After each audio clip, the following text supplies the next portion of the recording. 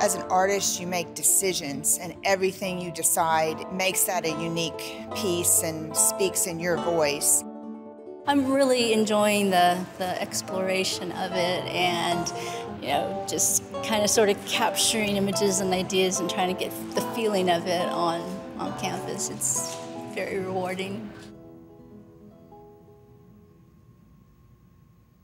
When you do sumi-e or Zen painting or Chinese brush painting, the idea is to kind of clear your heart and clear your mind, and you do that while you're grinding your ink, you're making your ink.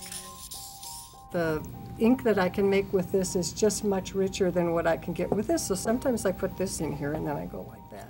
The Creative Art Society is a 501c3 nonprofit organization of artists. Nearly 100 artists are members of our organization, and our purpose is to hang art throughout the Austin community.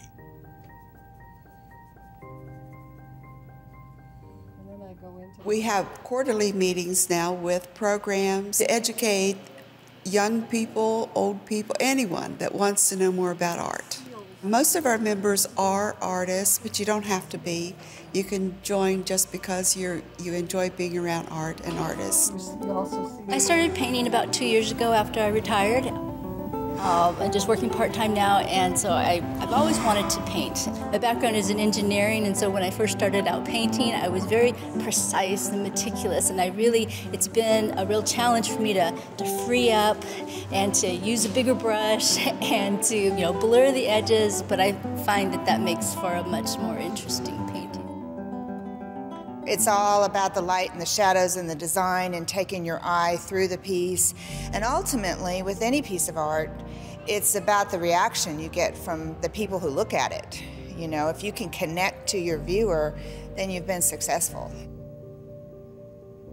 When I look at art, it draws emotion, it draws experience, past experience, it draws happiness, sadness, all of those different emotions, and it's different for everyone.